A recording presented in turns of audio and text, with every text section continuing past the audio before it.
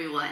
So when I was a kid, one thing I absolutely loved to do was to build jigsaw puzzles. And then as I got older, it's kind of drifted apart from it. But recently I decided I want to do that again. I missed that passion that I had for building puzzles. And so after a few puzzle videos showed up on my YouTube recommended, I watched and I was like, yeah, that's definitely for me. And I decided to go out and get one. So I hit up the charity shops and I had told myself, Malika, stick to something 500 pieces or under to ease yourself into it. However, I saw this, which has 1,000 pieces, but is so my kind of design, because I'm quite picky and I was going through the puzzles and seeing lots of like landscapes, nature photos, animals, and they just don't really appeal to me. Whereas this absolutely appeals to me. So this is Day at the Festival by Big Potato Games. And I love Big Potato Games because they make a lot of board games, which are really, really fun sort of party style ones. And this one, the trick is each image depicts a different band, and there's 101 different like bands or artists to find within the puzzle. I really love that art style. You can see it's kind of like cartoony, but not in like a comic-y way. And yeah, I just thought it'd be really, really fun. So I decided, why not? Let's get it. 1,000 pieces to start with. What could go wrong? But yeah, let's see what it looks like inside. So inside, we've obviously got the pieces, but we've also got this. So this is like a little poster to introduce the puzzle, and it also has the puzzle design on it.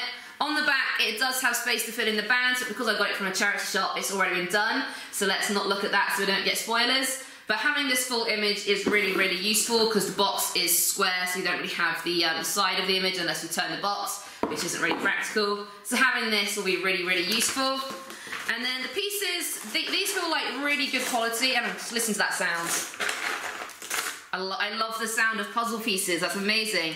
But yeah, these are the pieces, the piece quality, they're pretty thick, pretty decent. They feel really nice and glossy, really like the feel of them. But yeah, let's get cracking. There we go, I've now sorted out all of my edge pieces. I didn't want to waste time putting them together, although these ones were like practically next to each other, so I couldn't help myself but do it. But now I'm going to put the edge together, and sorting them out took about 14 minutes. So it seems I did a spectacularly bad job of sorting the pieces, as I have a lot of missing edge pieces, but we'll work from here. I'm now up to 33 minutes total. So I've been at it for just under 2 hours now, and I'm making pretty decent progress, I reckon. These are sort of my process for sorting. I've got some other boxes with them in as well. But yeah, making decent progress, excited to see how it turns out. So this is where I'm at for day 1. This is 2 hours 40 in. I'm quite happy with the progress. I think I'm on track for my goal of under 6 hours, but we'll have to wait and see. I've got all my pieces stacked in various boxes. But yeah, looking forward to continuing it.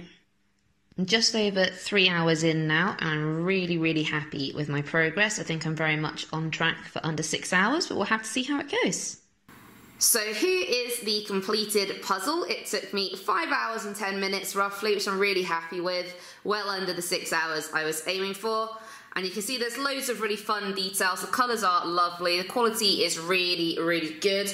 One thing I will say is, although the quality is good, the pieces don't really stay together very well. You sort of see them starting to rip like that, and then when you're picking up like 1 or 2 pieces at a time, they just kind of come out and, well, apparently it wants to trick me on the video, but I promise when I was building it, if I was trying to move the sections around, they didn't really want to go. But it's really fun building it, and it's really fun at the end, like working out who the bands are.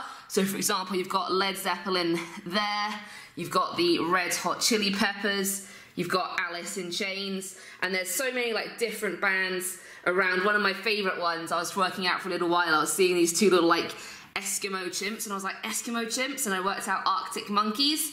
So yeah, it's been really fun working out the different bands. See if, I'm going to put an image up on the screen, and you can pause it and see if you can figure out some of the bands on here. But yeah, really, really happy with the final build. So,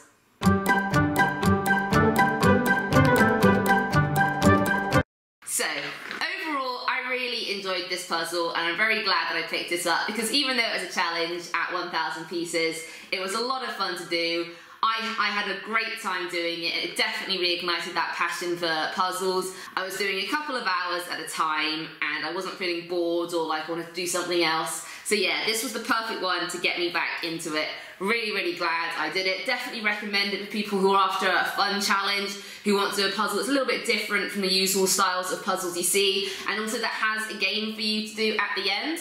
I also feel I learned a lot about just building puzzles in general. I think I need to get better at utilising the space, so I'm thinking of getting some like little bits of like cardboard or something to put the pieces on, because where I had it, I was like putting them in different board game box lids that I had, and it was just kind of tricky to like slide them around, to fit them around. When I first pulled the pieces out, I got the edge pieces out and didn't sort any of the others and didn't flip them. So I think in the future I'm going to pour everything out, sort the edges, and then flip everything out and like sort it into different sections, different colours and stuff. I think that will help me out a lot better.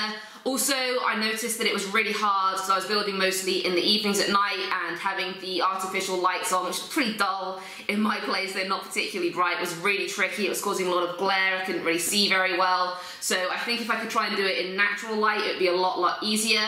So I might have to think about adjusting my puzzle setup. But yes, overall, fantastic new hobby for me, I think, and definitely recommend this puzzle for anyone thinking of trying it out.